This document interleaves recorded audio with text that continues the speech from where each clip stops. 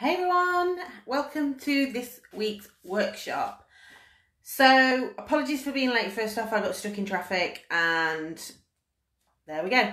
So I posted yesterday the 17 strategies that Dr. Amy Baker found in the majority of alienation cases. Now, not all are present, but the level of severity will indicate sort of how many are present. So today I want to talk about how do you tackle them. Again, this is all from, I will wave to those of you that are watching. Again, this is from the work of Amy Baker, and I'm going to go through each of the strategies and then what they found as being the best way to tackle it. First off, I want to say that these are based on the fact that you have contact with your children still. Obviously, for those of you that don't, this is harder because the alienation is in full force, and it's harder to bring these. Hi, Andrew. It's harder to bring these bring the children back in and you do any practical strategies with them when you're just not having contact. There are still things that you can do from an emotional level, but in terms of practical strategies, this is based on you having some level of contact with your children. So I'm going to get straight on with it. Obviously, ask any questions as we go along. They, like I say, they are from Amy Baker and a gentleman called Fine. I can't remember his full name. Let me have a quick look. Paul Fine. Okay, so first one is the bad mouthing. Now, obviously, bad mouthing is a very common tactic used by narcissists to undermine you and to ensure that they maintain their hero or victim status within the situation. So after separation, after divorce, you will get the blame for everything. And then they will do that with the children. So they will say to the children, the reason that you've separated is because of you. You are to blame for that. You're the reason you can't be a family. If they can't go on a school trip, even if it's because they refused to pay or they didn't tell you about it, you will get the blame. If you're late, even though you turned up at the time you were given, but they've set you up, you are to blame. You get bad mouthed. So, and then what happens is the children can then start to do that. Children can start to replay this narrative, parrot this narrative to you. So what Amy Baker identifies as being one of the strategies is to say something along the lines of, I see you're really hurt, angry or upset. I'm really sorry that you're feeling that way. Actually, there's some things that are going on between us that are making me feel hurt or angry or upset also. How about if we go out for coffee and try and hash this out so we can get along better? Now, that's to the alienating parent, sorry. Now, that's not going to be possible for some of you. I totally accept that.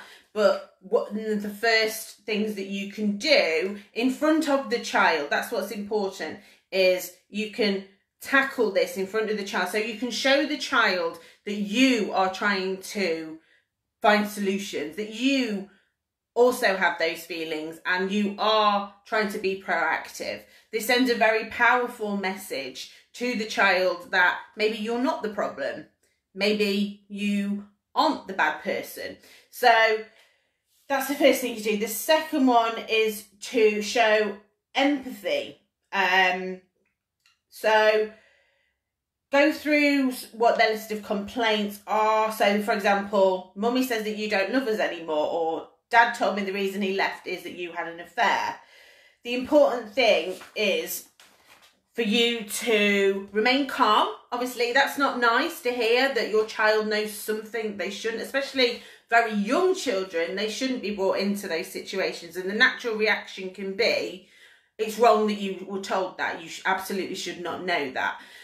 But you need to stay calm because you've got to show your child that you are empathetic to their feelings. That You know, that would be really hurtful for them to think that you've chosen someone else over them. And if that's where they're at, you've got to meet them there. And this is what Amy Baker is saying. So her response is, I wonder if that was upsetting for you to hear. Can you tell me what it was like for you when they said that? So you're not addressing the proving or not proving that is true. What you're doing is you're meeting the child where they are at. You are showing them that you understand. Again, this carefully unpicks the narrative that you are this big bad wolf and that you don't care about them, when your actions, which we know actions speak louder than words, your actions are showing something very, very different. So if the accusation is about you not loving your child, you can say, I want you to know that I love you very much. You're my special son or daughter and I cherish our relationship. And I don't want you to think for one moment that I don't love or care for you. So you can then invite your child to explain if they feel that you perhaps have been loving or unloving and not as loving or available as you could have been. So it may have been hard for you that I moved out of the house. That maybe makes you feel that I'm divorcing you rather than just divorcing your mum or your dad. So again, what you're showing is that you have an understanding that it will be difficult for them. And if they've been told that it's because of them, you need to show them, I understand how hard that would be. The thing that most parents do is they want to give their side of the story. They want to say, no, of course that's not true. The reason we're separating is because mummy and daddy don't get along anymore, and or, you know, even worse than that. When actually what your child is looking for is reassurance. Reassurance that it isn't about them. Reassurance that you still love them. And so it's offering that to them. So that if the accusation is related to adult situations, you've got to use your judgment about how much you share, but it's always safe, I'm reading this direct, always safe to say something like, you know, I have my own side to this. At some point, maybe we can talk about this, but for now, what you need to know is that mummy and daddy could not get along well enough to stay married, and we're going to live in 2 homes. But we both love you and will be taking care of you. And you could even add, sometimes it's easier to think that something is all one person's fault, but that it really is not the case. So again, you're not apportioning blame in any of that. You are reassuring your child. You are offering them that reassurance that they need, that you still love them and that it's not about them. So to help them develop critical thinking skills, which is something the narcissist doesn't want them to have. The narcissist wants them to go along with everything they say. They don't want them to think for themselves. They want to have complete control over their child's mind. So in order to encourage them, you could say something like, you might hear some bad things about me, but it's important that you decide for yourself what you believe. And I think that's really powerful for all children in these situations, is encouraging them and asking them, is that what you believe? Is that what you feel? Because that is what is going to challenge that narrative. That is what is going to make them think, oh, actually, what time I spend with you is always fun and you always show me love and I do feel very loved with you. And it won't match what's being told. And it's, again, developing those skills that the narcissist isn't going to want from their children. So, strategy number 2 was limiting contact. Again, common tactic.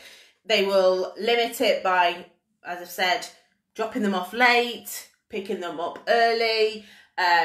Illness is used. Obviously, COVID has been this amazing free gift for many narcissists to shut down contact, either by their own choice, by saying that they're self-isolated and they can't see them. So there'll be some that are doing that, but often in alienation, what it's about is them saying to you, oh, they can't come because you live next door to people and those people might have it.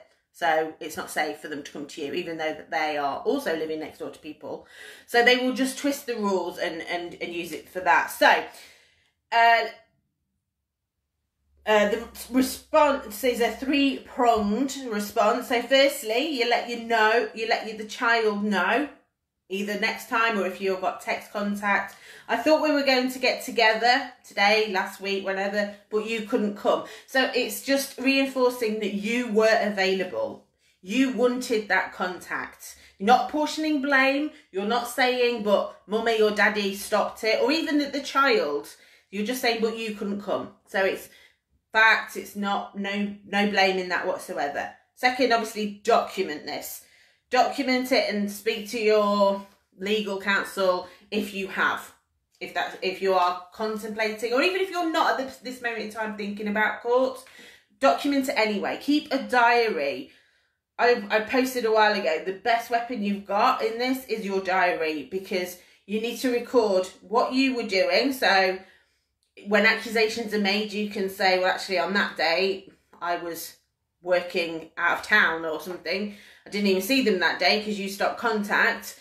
But equally, when they are having this pattern of behaviour where they're stopping, you need to be able to evidence it. Third, if there's one particular trouble spot, so like I say, you know, it might be they could arrive too early, or they drop them off late. It's thinking about how you can get creative around that. So Amy uses the example of if the parent arrives early to collect them and is very adamant that they're here, so don't make them wait. And obviously the children get anxious if they know the alienating parent is outside, then they feel very anxious and they feel they've got to go because they can't possibly be enjoying time with you. So she gives the examples of you could disable the doorbell and or go out, or you could be playing in the back garden so that you can't hear it. Obviously for some things it's going to be harder to be creative, but it's just another strategy for you to try and overcome it. So the third one is interfering with communication. Now this might be, as is quite common when they're with you, you're enjoying time with them, they constantly text or try and ring, or, you know, even I've known people buy puppies and kittens so that they can send them pictures, and it just creates that anxiety in the child that they think they're missing out on something that looks really fun. And so it's all unfair, but it's all designed to interrupt your time. So probably begin by letting your child know that, the other one obviously is if blocking contact. So if when they're with them, you not being allowed to speak to them, you not being able to text them, ring them as agreed. So let your child know, did you get the card I sent you? I tried to call you last night, but you couldn't come to the phone. So you are just reaffirming that you are available. You are making the effort. And again, no blame apportioned with that whatsoever. So if your child's with you and it's being interfered with, you can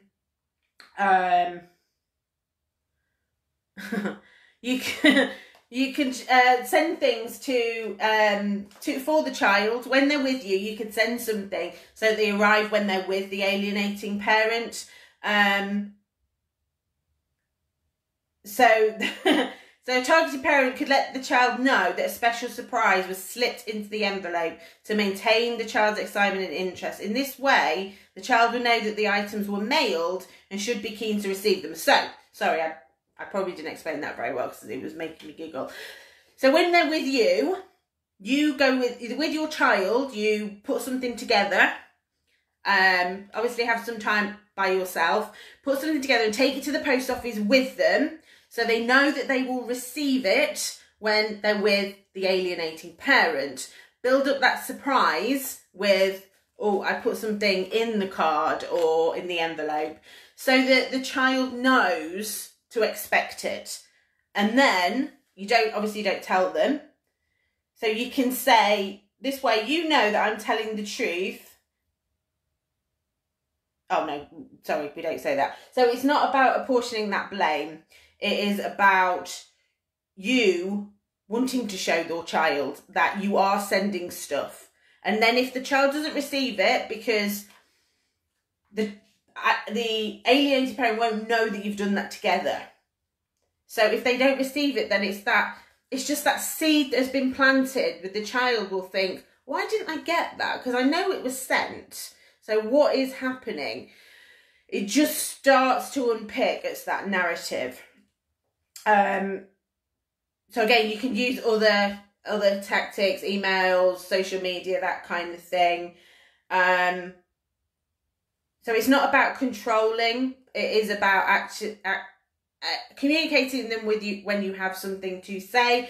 You know, the reality is it's not going to be a normal co-parenting relationship where, you know, if a child's feeling a bit poorly and they say, oh, can I just phone my mum, or can I just phone my dad? I'm not feeling very well. And the other parent goes, yeah, of course you can. And you pick up the phone. Oh, darling, I'm sorry you feel so poorly. I'm sure mummy or daddy's taking good care of you. You know, brilliant. Wouldn't that be amazing if your kids had that? They haven't.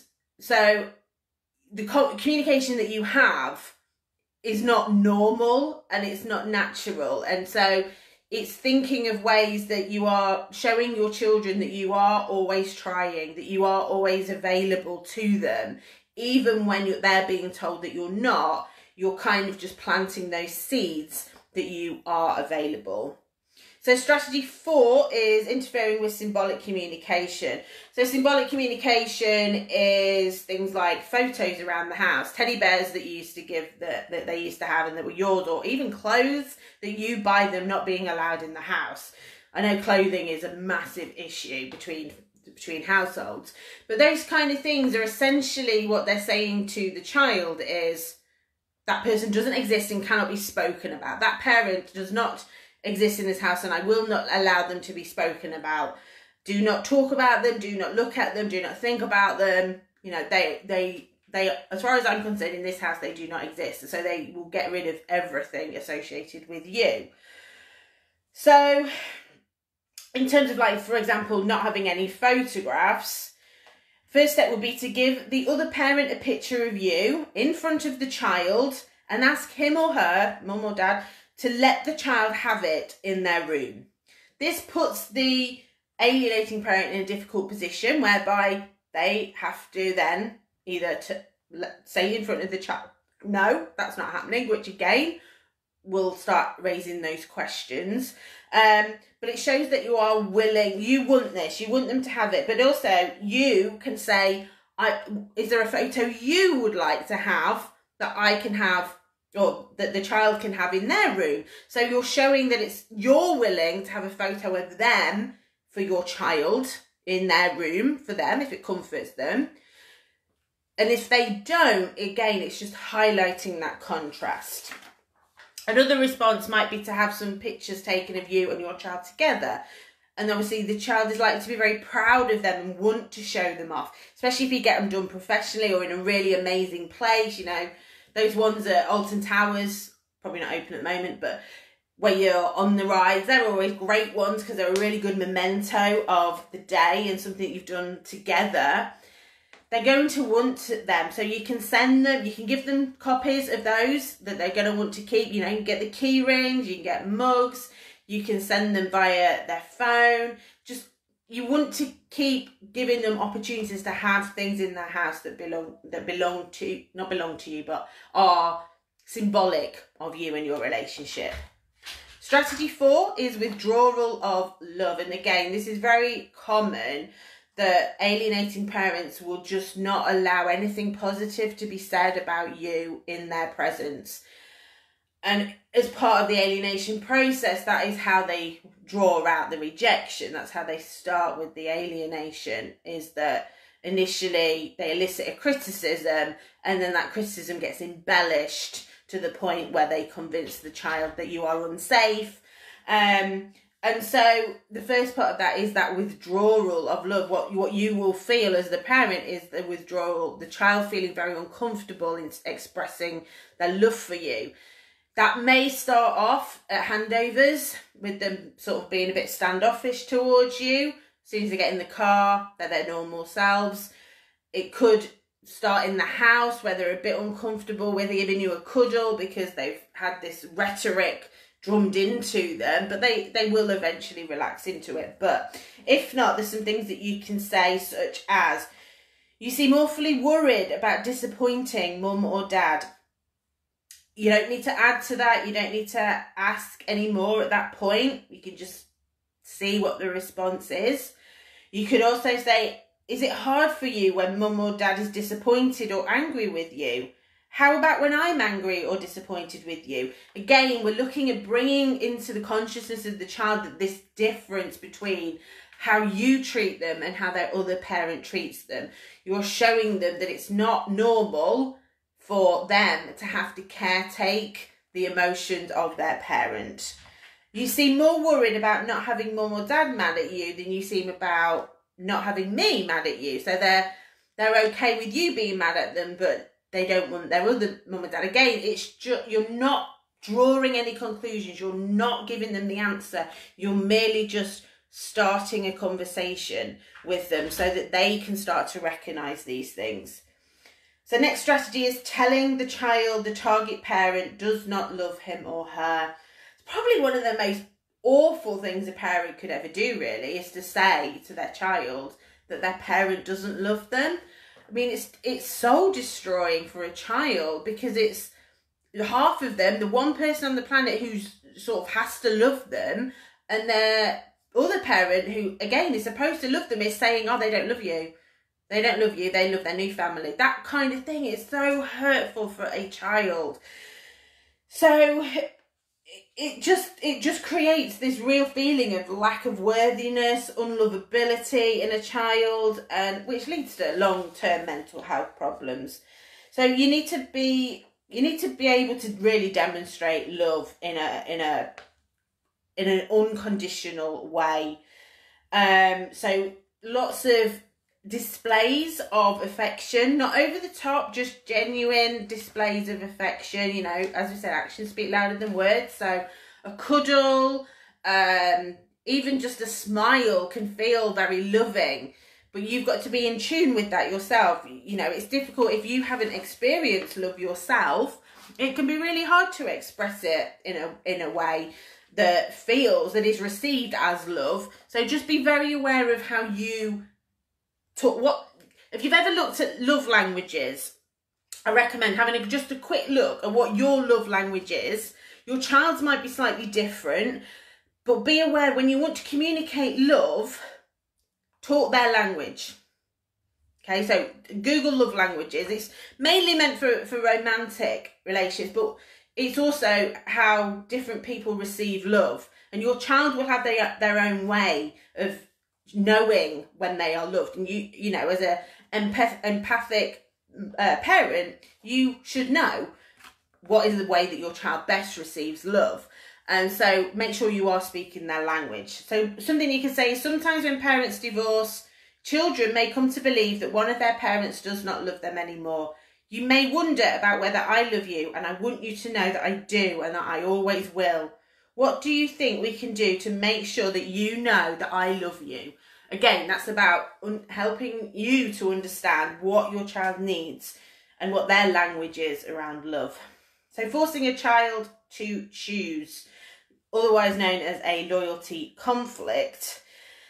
So this can be incredibly difficult for a targeted parent to experience, because you never want your child to be in this position. No child should ever be made to choose between their parents. They should be free to love, as we all should. We should all be free to love whoever we choose, but particularly children should be free to love both parents. And putting them into a loyalty conflict is incredibly harmful, and that can be very frustrating.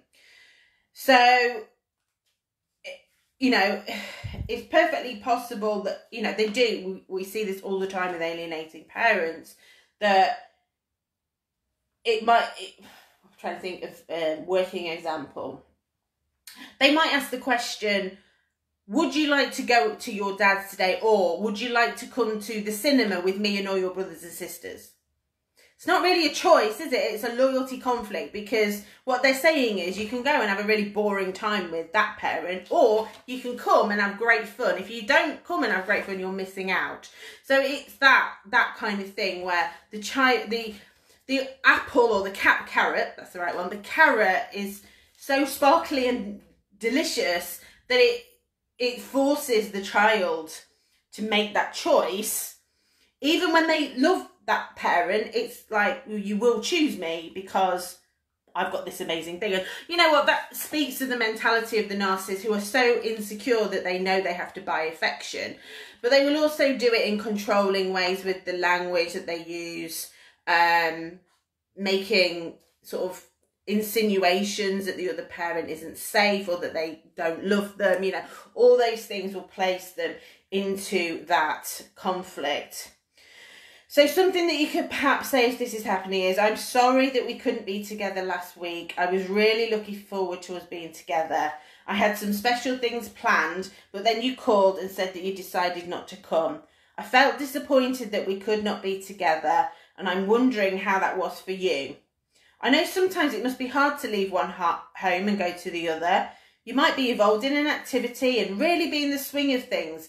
Or maybe you worry that you're missing out on something special going on there if you spend too much time with me. How can I help you with that?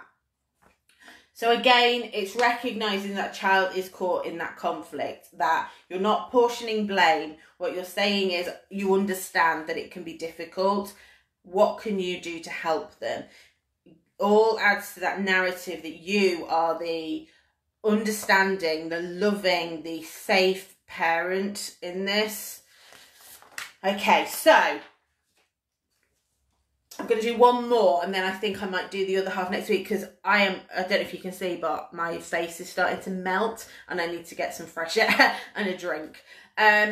So I'm going to do one more strategy, and then I will cover the rest next week, because obviously there is quite a lot, and there's a lot for you to take in. So final one I'm going to cover today is creating the impression that the targeted parent is dangerous. So I've kind of been insinuating that already. So again, what I've talked about is they start to elicit a complaint from the child. So they would do that by saying, oh, did you have a nice time at mum or dad's? And when the child says, yeah, it was great, we did this, the narcissist or the alienating parent will be all right then. And the child, who's been conditioned to be the emotional regulator for this parent, will go, oh my God, they're upset. How can I make this right? Oh, well, actually, it wasn't that great. This happened. Oh, tell me more. They get their attention, they get the reinforcement that they need, and they can then expand on that, and criticism will come out. They told me off for, you know, you're a parent, you are going to have to tell your kids off at some point. But as soon as that is blurted out, the targeted parent will leap on that and say, oh my God, they're so abusive, they're so controlling, they were just like that with me, faking empathy. And so the child then learns, okay, when I'm critical of you, the targeted parent, I get the response and the attention that I desperately want from this parent. And that's how they align. Like I say, they create that false empathy with, they feel the same, I've been the victim too. And it sort of encourages that alignment.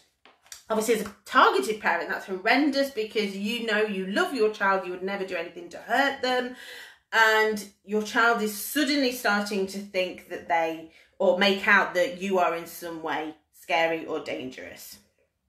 So, if you've heard something said that it's important that from the targeted parent, it's important that you correct this straight away, but not in an aggressive or hostile manner. So remember, assertive, grey rock.